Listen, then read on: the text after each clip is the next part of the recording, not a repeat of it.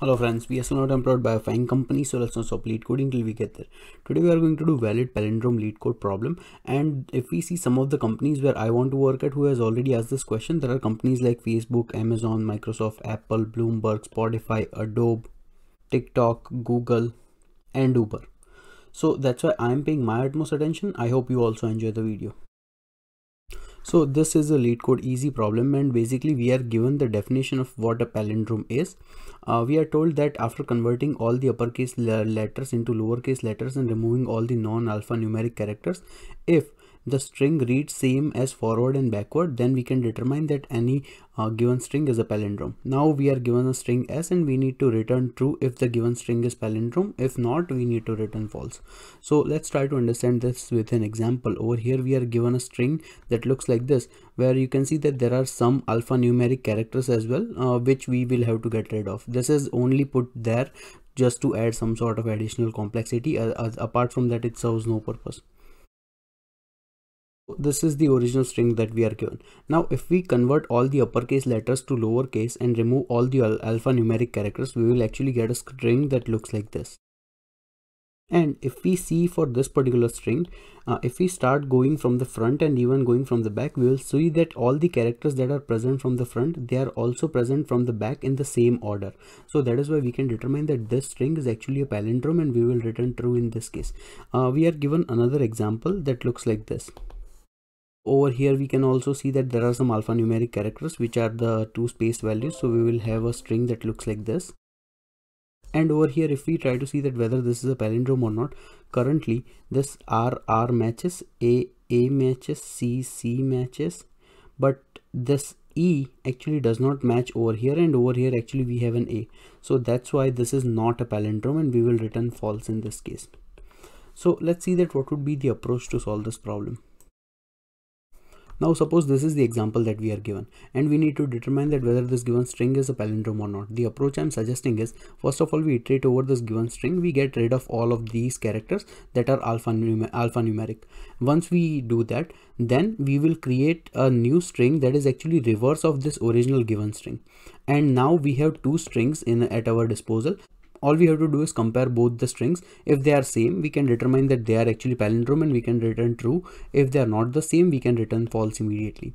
So let's see that in the action. So first of all, we are going to create a string from this original input string, where we are going to get rid of all of the non-alphanumeric characters. Once we are done that, now we are going to reverse the string. So we are going to create a new reverse string from this original given string, and we are basically reversing whatever this given input is. In this case, if we compare this given reverse string and whatever the string we are given, they both possess the same value, which means we can determine that this given original input is actually a palindrome, and we can return true in this case.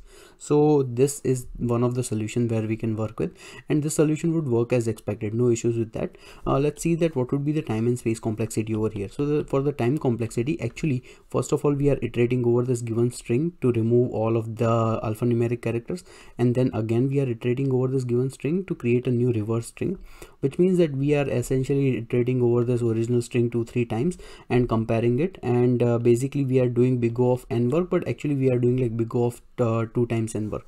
In terms of space complexity, because we are creating this new original reverse string, so that is why we are also consuming some space. So that's why the space complexity in this case is also going to be big O of n, where n is the number of characters that is present inside this given string. So this approach is okay, it's justified, it works as expected, but the question is, can we do something better in terms of space complexity and even in terms of time complexity? And yes, there is a better approach, and let me quickly show you how.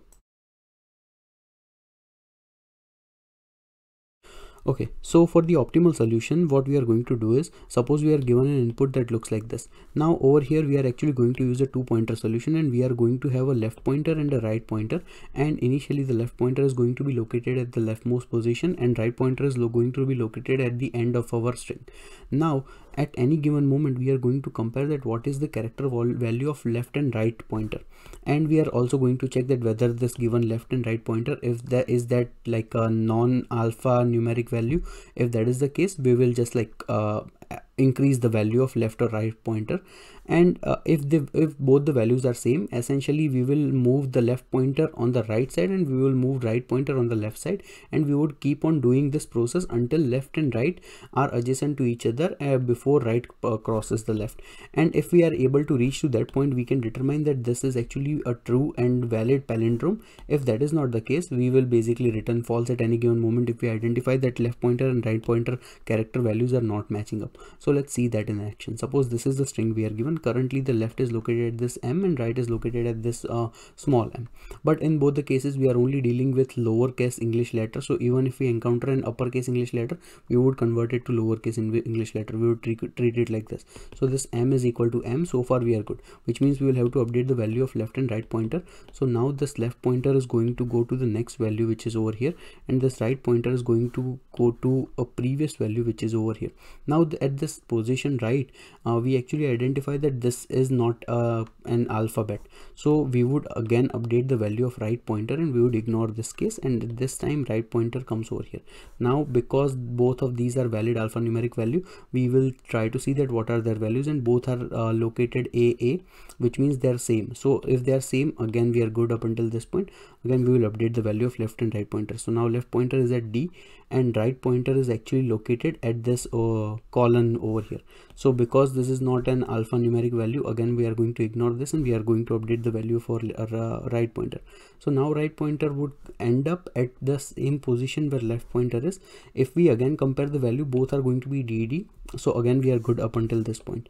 Now we don't have to do it, but because in our algorithm we are specifying that we need to check before right pointer crosses the left, and in this if we do one more iteration, essentially right would come and left would come over here, which means that they would be crossing each other, and which is not what we want. So we have already concluded that all the characters inside this given string, they are actually part of a palindrome, and we can return true in this case. And this is the approach we are going to take. Now if we see the time complexity in this case, the time complexity is actually going to be big O of n only, because we are completing everything in just single iteration. We are having our left pointer move to the right side and we are having our right pointer move to the left side, and we stop when they meet. Now in terms of space complexity, we are actually doing it pretty efficiently. We are only using couple of pointers to store in our space, so that's why it's only a constant space that we are consuming, and this approach is much better approach, and we will conclude this as to be an optimal solution. Now let's move on to coding. First of all, we are going to initialize couple of variables called left and right, and we are going to assign the left to be value 0 and right to be value to the end of the string.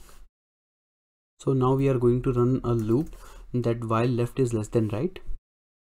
So now first of all we are going to check that if the current value on the left side, if that is not alphanumeric, we will have to update the value of left pointer. Same thing we are going to do with the right pointer, but we are actually going to reduce the value for the right pointer. And if we identify that both left and right are correct letters, we are going to check their values. And if they are not same, we can return false immediately. If they are same, we will continue updating the loop. So if that is the case, if the characters are not matching after converting them to lowercase, we can return false immediately. And if that is not the case, we would update the values of left and right pointer. And once this loop ends, essentially if we get out of the loop without returning false, we can simply return true. Now let's try to run this code. Okay, seems like our solution is working as expected. Let's submit this code. And our code is actually pretty efficient. I would be posting this in the comments so you can check it out from there. Thank you.